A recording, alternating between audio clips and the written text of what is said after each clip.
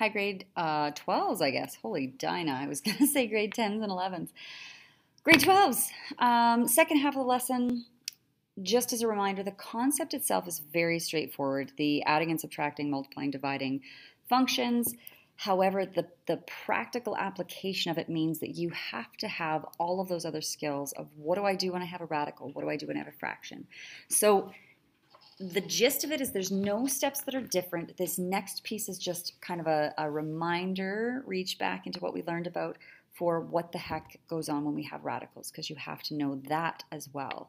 You have to know all of those operations, all of those things that you learn in grade 10 and 11. Now we're bringing them back to apply them. So just as a reminder, f plus g at x, we know we're just adding our two functions. So I'm going to have my f at x plus my g at x. I've made a little note over here. Just please remember, we also had restrictions. Not only when we had fractions, we also have restrictions when we have radicals, because you cannot take the square root of a negative yet. So our radicand, that's the piece underneath the radical sign, needed to be greater than 0. So if we had statements that did not have a particular x value that we're subbing in, we have to state restrictions for those values. Okay, so the first one we have square root of x minus 1 plus we have 3 times the square root of x plus 2. So let's see if you remember how to add and subtract radicals. When you want to add or subtract radicals, they had to be the same kind. So they had to be like terms.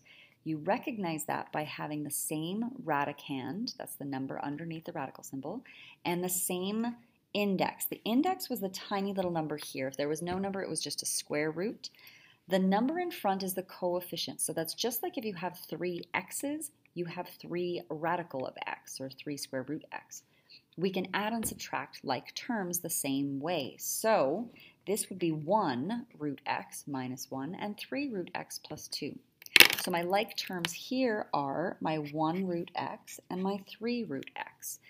Remember, when we're adding and subtracting, we were only counting. Counting means we are changing strictly the coefficients. So 1 at root x plus 3 root x's is 4 root x's.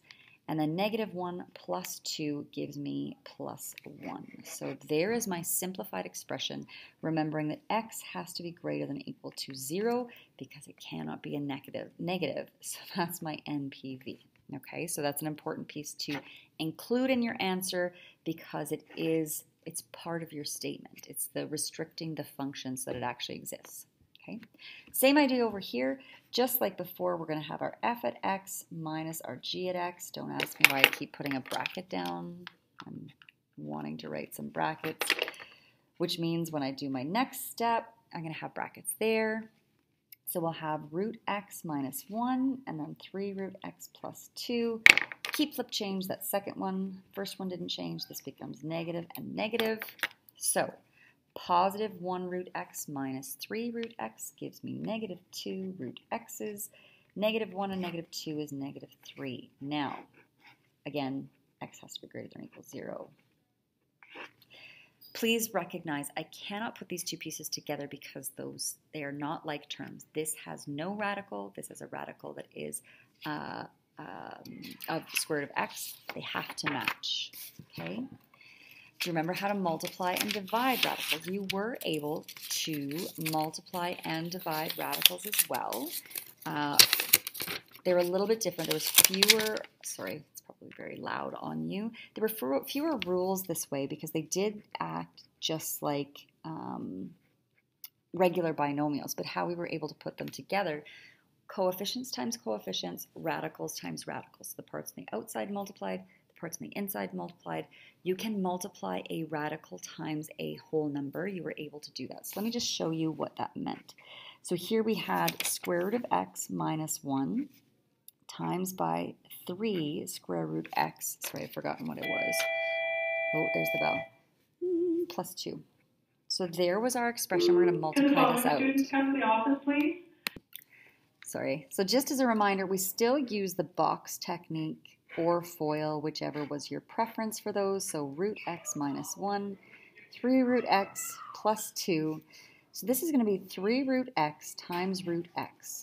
Root x times root x would give me 3 root x squared. But I can take the square root of x squared to give me just 3x. Here I'm going to have 3 times negative 1 is negative 3 root x, 2 root x, and then negative 2 here. These two are like terms because their radicand is the same. So this whole thing becomes 3 root x, or sorry, 3x, Mrs. Johnson, 3x, negative 3 and positive 2 is negative 1, and then negative 2 just sits here all by itself. Okay, so there is my expression, remembering that x had to be greater than or equal to 0 as my NPV. Okay, that's our process. Division, again, oftentimes we're not going to be able to do a whole bunch with division unless we have a value to evaluate for, other than stating our restrictions. That's very, very important. So the restrictions on this function. The other piece that we have to watch out for is, regardless of where the radicals occur, even if they're on the top, a radical is going to have a restriction on its own. It has to. Radicals on the denominator may be different depending on what they are, because as a denominator, they have to not equal 0. As a radical, they have to be greater than or equal to 0 within the radicand. So there's going to be multiple parts there that you have to watch out for. So this one's going to become root x minus 1 over 3 root x plus 2. Okay, there's my expression. Again, can I simplify anything down? Nope, I'm not able to reduce that radical. Could we rationalize it? Yes, but I'm not going to bother getting into that right now. We'll talk about that when we need to a little bit later on. The restrictions here are still going to be x has to be greater than or equal to 0, right, from this. Now, can my denominator ever equal 0? Well, if I go minus 2, is there ever going to be something I can put in for x that's going to make this thing equal negative 2? Well, no, because 3 times, I can't get a negative out of that x because x has to be greater than 0. So this whole piece is essentially unnecessary only in that case. If I'd had something else here, if I'd had a negative or a minus 2, potentially this could have given me a restriction. In this case, it didn't, because there's no way to end up with a 0 on that denominator. It's not possible. Okay, so that's a reminder of radicals. We will keep talking about them and bringing them back so that we feel good about them before we really, really need them later on. All right, this one is saying, what if my original statement was a fraction? So how did we add and subtract fractions with polynomial functions? Well, had to get common denominators when we were adding and subtracting. Not very pretty. We don't love them, but it is what it is. We may as well remind ourselves. Just before we begin, remember that we had restrictions based on any denominators. So x plus 1, I know this one's going to have a restriction of x can't equal negative 1. This one over here, x can't equal positive 2. So just as a reminder, those are going to be my restrictions regardless, okay? So here I've got f at x plus g at x is what's going to happen. So that means I'm going to have x over x plus 1 plus x over x minus 2. Okay, there was a process that we went through to find a lowest common denominator. I'm just going to go ahead and state my NPVs from the top right now, just so that I've got it out of the way so I know I've done that step. What is the lowest common denominator? Remembering, because they contain an operation, they need to be considered as a whole unless they're able to be factored. My common denominator has to have both of these pieces. So I know my denominator is going to be an x plus 1 and an x minus 2 together. What do I have to multiply this one by? Well, both of them need the x plus 2. We multiplied the top and the bottom, so that essentially this whole thing is just multiplying by 1. There's no canceling here. That was when we were solving equations. This is simply manipulating operations with functions. So here I'm going to have an x and an x plus 2. Here I would multiply by x, x minus 2. Mrs. Johnson, I wrote that wrong. Sorry, gang. Oh, I love when I make mistakes. It's so embarrassing. Here I'm going to have an x plus 1. Would Callum Robertson please come to the office? Callum Robertson. Sorry, guys. So x plus 1 and x plus 1. So I'm going to have an x and an x plus 1 here. So what do I do next? Well, I'm going to tidy up what I can by multiplying these in. There's going to be situations where that's all you have, top and bottom. You're going to be able to leave things factored eventually, but for right now, let's keep practicing our expanding out because it is a good skill to refer back to as we keep going. So here I'm going to end up with... Mrs. Fenty, line 1, please. Mrs. Fenty, line 1. Lots of phone calls today, or lots of announcements today. So we're going to have x squared, 2x squareds, because there's two of them. Negative 2x and positive 1x is going to give me negative 1x up top. X plus 1, x minus 2. Now, technically, we should always check to see if we can factor and cancel anything. I recognize that this is going to be a subtraction, so it's not going to match here. I'm not going to go any farther. Exact same concept, only subtraction means when I've worked out my whole process, so I'm going to have f at x minus g at x. Still going to have my same NPVs. X can't equal negative 1 or 2. I'm going to have the same statement, so I'm going to have my x, x minus 2, and my x, x plus 1. I still need that common denominator, but in this case, I wasn't adding the 2. I'm going to be subtracting the 2. So I'm just cheating and stealing this common denominator. Exact same process. Okay, so I'm still going to have x squared minus 2x. I'm going to put this in brackets this time. I could have over here as well. So this would be an x squared minus 1x. Again, the important thing here is recognizing when I have anything that's going to be subtracted, I'm subtracting the whole thing, not just the first term. That's a really, really crucial skill to be as consistent as you can be so you don't lose, because losing one negative is so frustrating. So here I'm going to have x squared and negative x squared. Those are going to cancel out. Negative 2x and positive 1x. Oops, I've made a mistake here.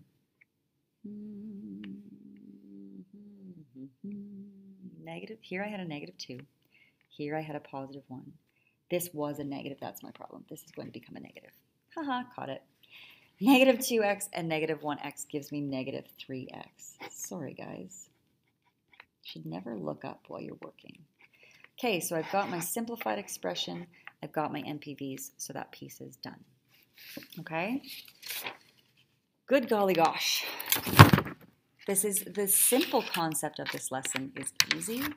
The practical application of what do you do when you've got weird stuff is the hard part. So hopefully you fast forward through what you need to, but it is on you. You need to know how to multiply, divide, add, subtract fractions.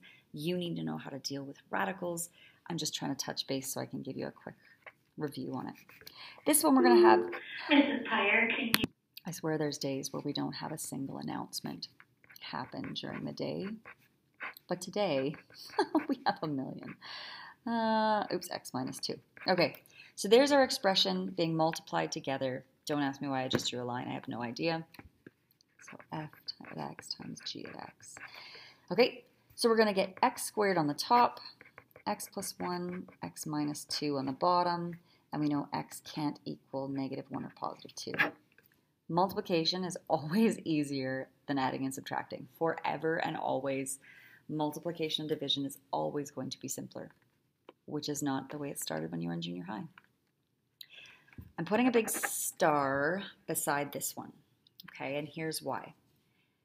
You know how to divide using keep, flip, change, but there is another technique that we use when we get into more complicated expressions. So if you have any intention of going on to calculus, if you have any intention to go on into engineering, anything that involves higher level math, you're going to want to watch what I do next. If not, keep, flip, change, do it, move on. So just as a reminder, keep, flip, change. We would have x over x plus 1 divided by x over x minus 2. That's what we would do.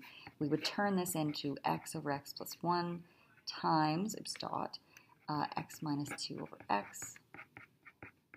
That's what we would do. We would state our NPVs. So x can't equal negative 1 or positive 2. Cancel out what we can, and we end up with x minus 2 over x plus 1. That's an answer. That's one way to get there. Again, technically, so if you're not planning on doing higher math Fast forward me right now. The next way is using a common denominator. Technically, instead of doing a keep, flip, change or using that inverse concept, the proper method that we always skip over because it seems like a lot of work.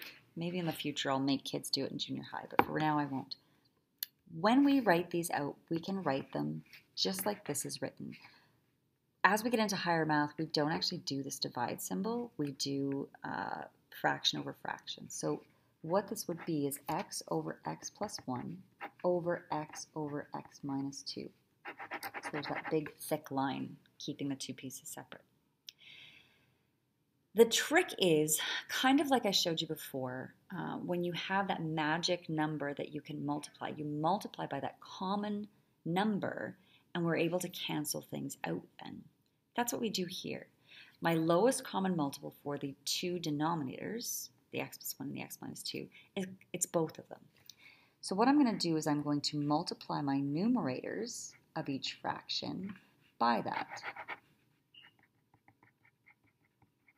Okay? What's going to happen there is some things are going to cancel out. This x plus 1 cancels with that x plus 1. This x minus 2 cancels with that x minus 2. What I'm left with then is simply x and x minus 2 over x and x plus 1. My fraction over fraction disappeared by getting a common denominator. Those will cancel out. I'm left with x minus 2 and x plus 1. The reason for this is because when we carry on in higher level calculus, that is the process we need to follow. So I'm going to put a star beside that. This is the technique that those of you going on need to practice. Okay? If you're not going on a math, you can just do the keep, flip, change. It's fine. Okay? Our equations that we get into when we're in calculus are so big, we cannot keep, flip, change. We need a better technique, and that's what it is. Okay. The last piece I want to go through for you is how to do graphs. I'm going to put it into one more video. I'm sorry I'm talking too much.